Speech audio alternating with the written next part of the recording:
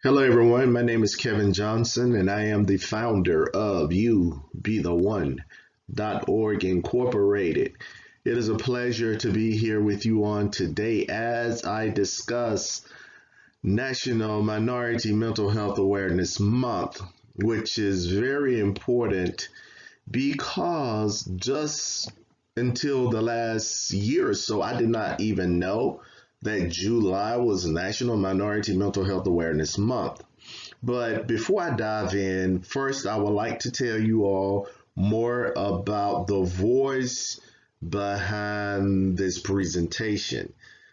I have been in higher education going on 20 years now, serving in different roles, different capacities from working in the offices of multicultural affairs and academic support, educator. I've taught college success courses, psychology courses, critical thinking and character development courses. I taught GED.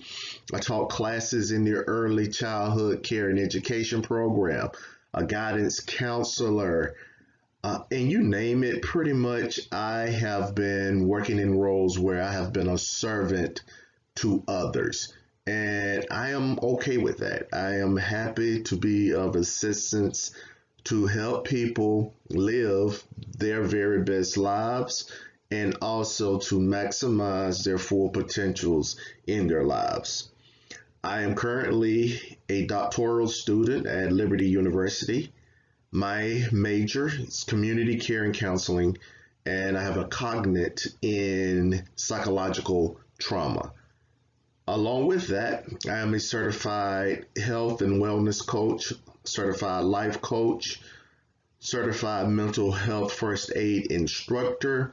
I'm a master trainer for the Depression and Bipolar Support Alliance, also the founder and facilitator for Depression and Bipolar Support Alliance, or DBSA Central Georgia, right here in our area, in our state.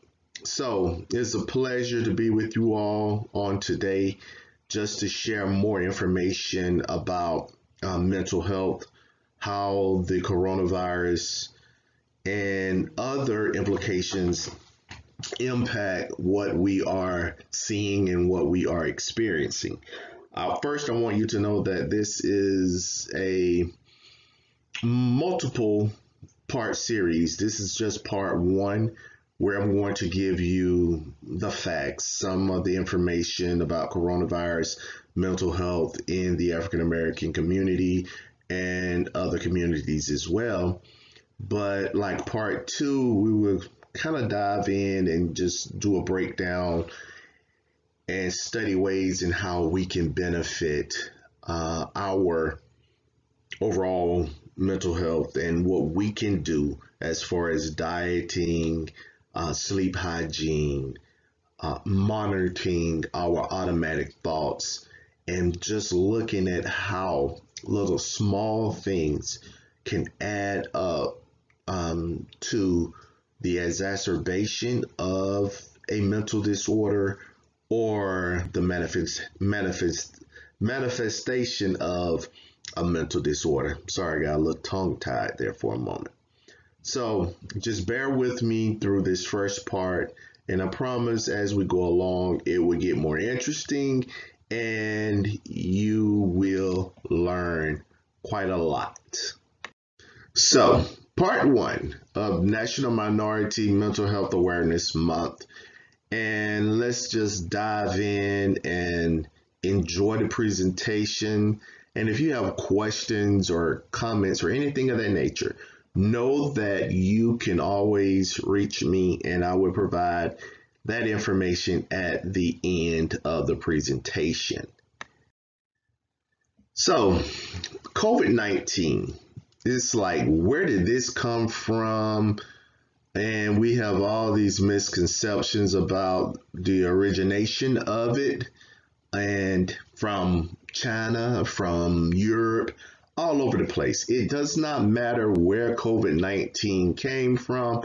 All that matters right now is that we take care of ourselves, that we wash our hands, that we wear our masks, that we practice social distancing, because the most pervasive disparities in the African American community, Latino community, and also the American Indian, Alaska Native, and Pacific Islander populations, where research is available for those other areas. But we know for certain that COVID-19 discriminates because it does not like African Americans and Latinos.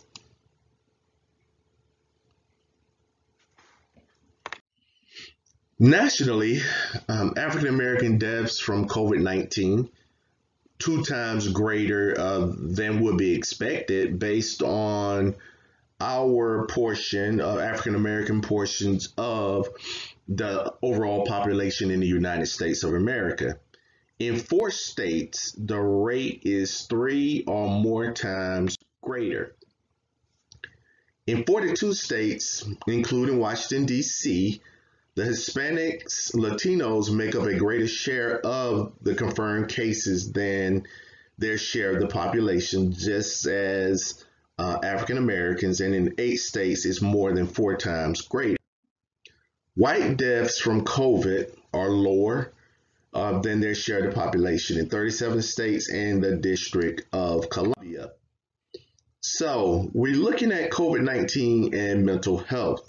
So we take on the challenges of the different mental health conditions, and there's this stigma that's associated with mental illness, especially in African American communities. But not only that, I say that quite often because I'm African American, and it is true that it's a major issue in our community, because mental illness is stigmatized, and there's something wrong with you if you have depression, anxiety, bipolar, schizophrenia, a personality disorder, anything in that, or anything on that line. So mental health problems are increased somewhat because the lack of access to care. We also have this cultural stigma and a lower quality of care. And oftentimes, just based on the African American culture, it's like what happens in this house stays in this house. We're not going to be out sharing our business with everyone else. So if someone is suffering from depression, anxiety, we're not going to let anyone know. And besides, if we do have to go and get counseling or seek services, this cultural difference is a big hindrance as well, because sometimes people want to talk to someone from the same background as as themselves. So they are kind of uncomfortable reaching out or talking to other healthcare providers or mental health providers or counselors who do not look like them. So COVID-19 has brought these disparities to light as far as healthcare in America for African Americans and Latinos. And we have been seeing that on the news week after week now.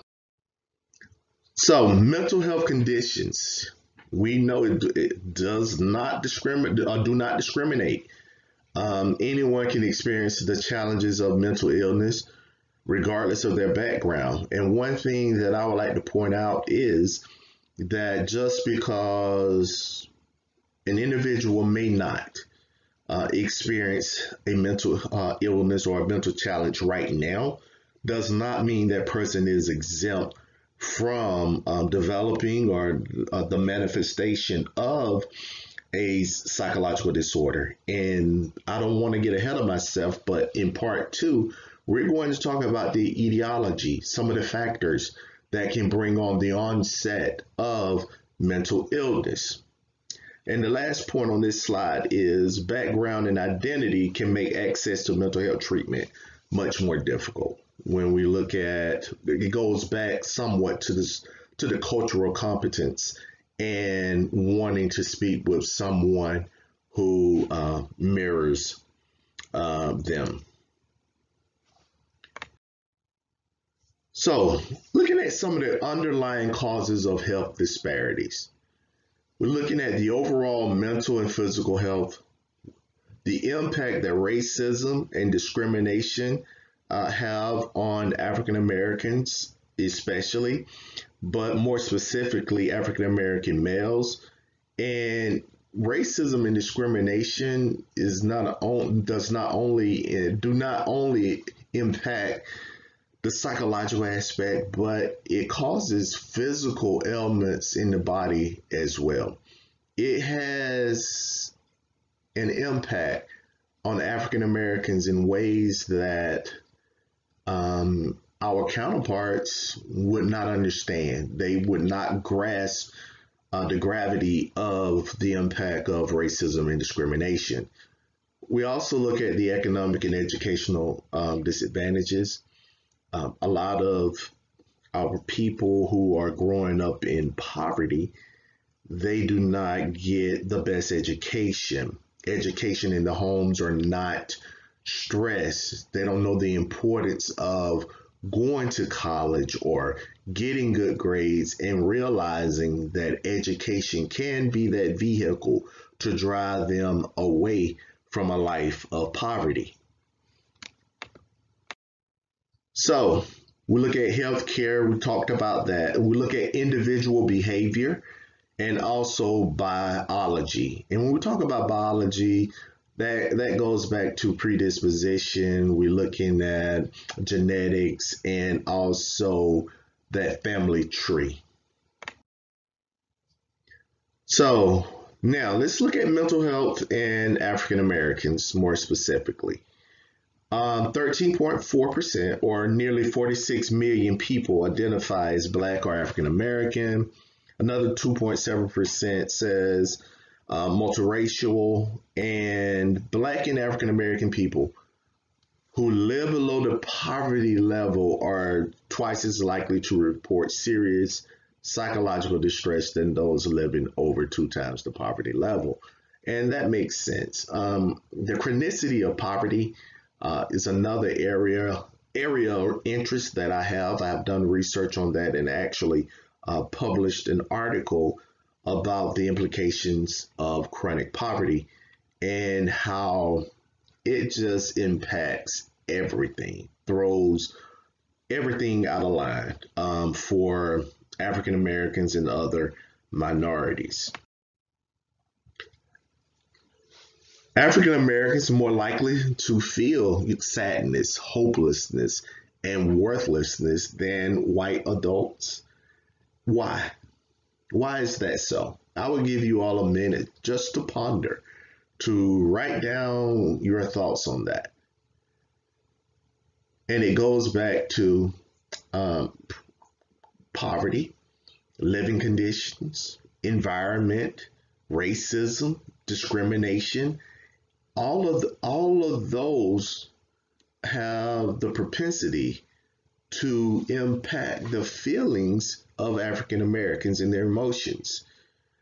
In 2018, there was like 58.2% of African American young adults ages 18 to 25 and 50.1% of adults 26 to 49 had a serious mental illness but did not receive treatment. That is unacceptable. And it goes back to that stigmatization of, hey, you must be crazy if you have a mental illness. Are you psycho? What's wrong with you? All those negative connotations prevent African Americans from wanting to seek help.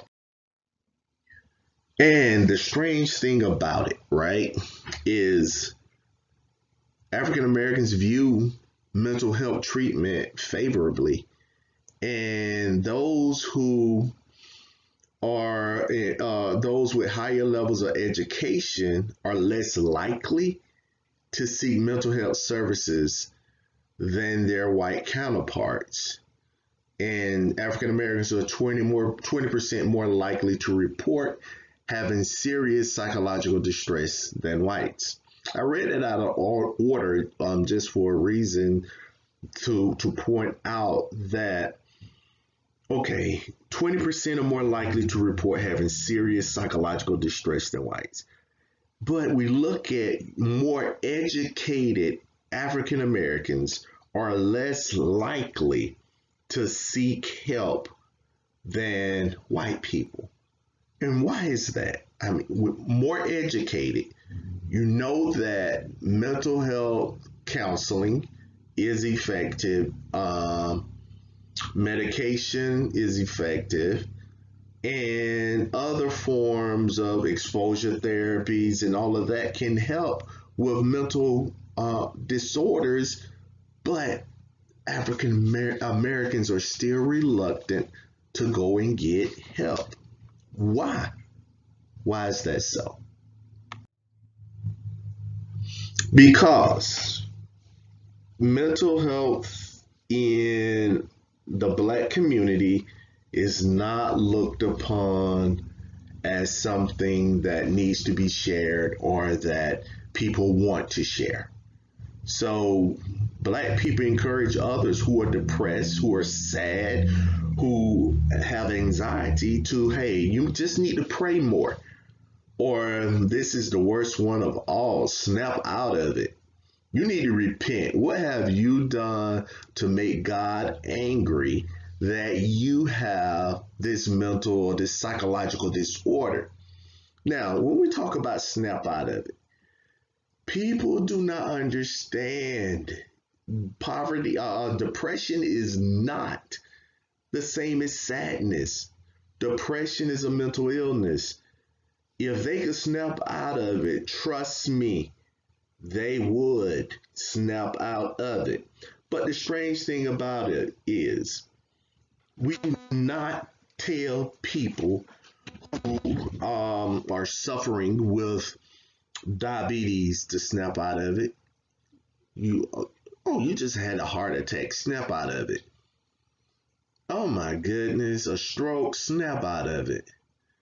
But why when it comes to mental illness? Our brains are an organ, so sometimes we have to treat the brain.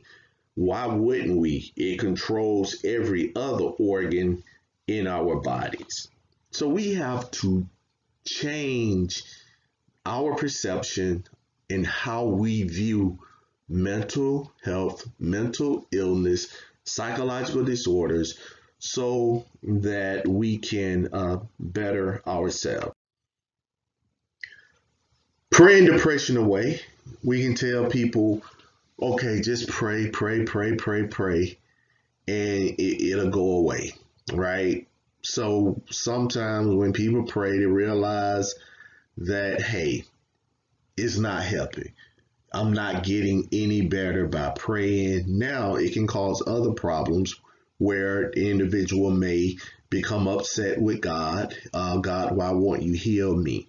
But a lot of times when we ask someone who's battling depression, anxiety, bipolar to pray, a lot of times they are too ill, too depressed to pray.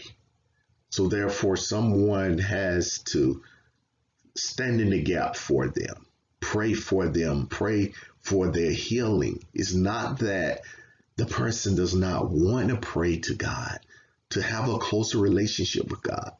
The person cannot make that connection where he or she is and in that current stage of depression.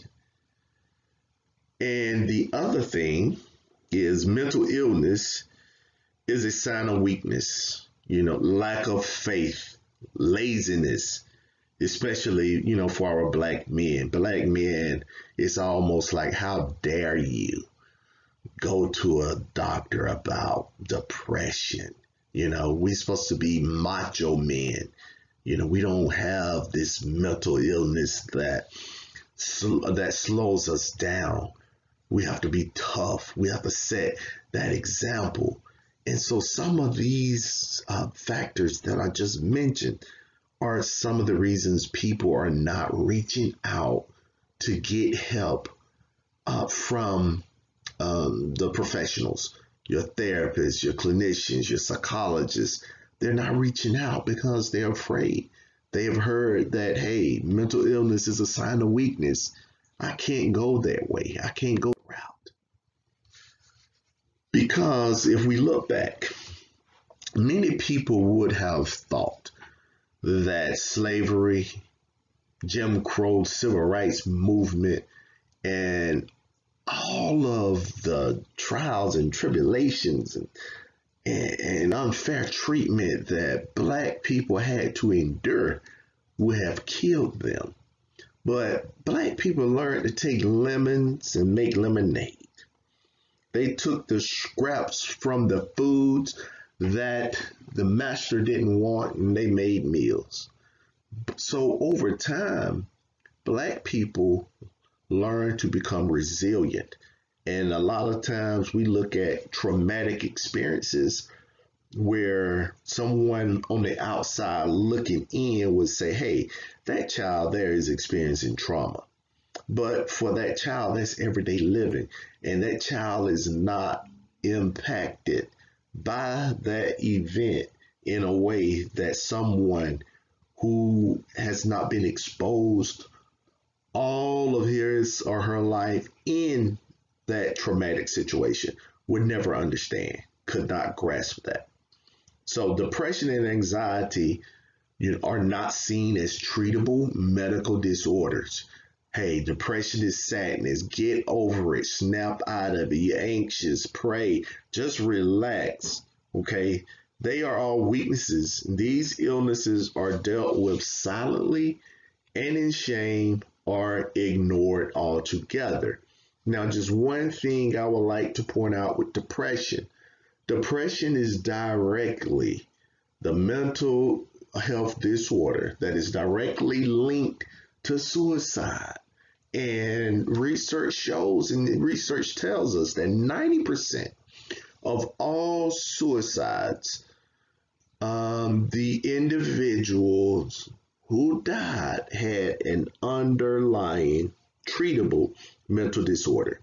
And the more likely than not, that treatable mental disorder was depression. So here's the biopsychosocial approach, right? And basically this here looks at all the factors that impact the way that Black people are responding to the coronavirus, to mental health, and everything. So we look at the physical health, genetic vulnerabilities, and then the psychological aspect, which is very important. Coping skills, your social skills, emotional intelligence, self-esteem. How are we psychologically prepared for coronavirus or other stressors in our lives? Unemployment, divorce, domestic abuse, child abuse, just bad relationships. And social, we look at the peers, our family circumstances. Look at family relationships, family dynamics. Look at the environment. Is it like safe? Do I feel safe? Are all of my needs met? So when we look at the biopsychosocial approach and the impact of mental health and coronavirus, it could be any of that, which makes it even more challenging to be able to figure out what needs to be done. How can we help African Americans move forward during this difficult time, during this time of unemployment, stress, sickness, illnesses, and death? So, COVID-19, we back to that again. We talked about the mental health part, and I In the beginning, introduced the disparities, talked about mental health in African Americans. Now, COVID-19, the impact on health. Okay, African Americans, pre-existing health conditions, this is what is making it the virus more deadly for African Americans because of the pre-existing health conditions, hypertension, coronary heart disease, diabetes. And we look at not only what goes on in the body, but also other factors and implications of chronic poverty, which is connected to everything we have discussed thus far. The psychological aspects, being able to cope with your loss of job or making less money or drawing unemployment. And what we have to realize also is that for some people who are not working, work is a part of who they are, even though they may be drawing an unemployment check, but they're not working. So if they're not working, they're not happy. So we have to keep that in mind as well. Also, we're looking at lower academic achievements. A while back, I did a study, and basically it pertained to when I was teaching GED classes. And research shows that people who are less educated, who do not have a high school diploma, they had a higher rate of death than people who had high school diplomas, college degrees, master's, postgraduate degrees, and all of that. And it reminded me of something in the Bible where it said, my people, perish because of the lack of knowledge. And basically, when I thought about it, it's like my people perish because of the lack of knowledge. Even though in the Bible it was talking about maybe something different, but here in the physical, people are dying because of the lack of knowledge, which equals a lack of a high school diploma. Strange, but true. And the other pre-existing health condition is African Americans, Latinos have higher exposure to stress, to different stressors, daily hassles, and traumatic experiences. Now, we know COVID-19, the ultimate goal is a respiratory disease. It wants to get in the lungs and take over the lungs, right? But not only the lungs now. We look at the gut. It affects the GI tract, kidneys. The kidneys affects the cells lining the tubules. The tubules that filter out toxic compounds. And we look at the heart. Patients with severe COVID-19 have a high incidence of cardiac arrest. All right, and I heard on the news today and yesterday, as a matter of fact, that some people now, even though they get over COVID, they are left with heart problems or problems with their kidneys. So even after we get over the virus, it still can damage your pancreas, your gallbladder, and other organs way after the virus has left your system.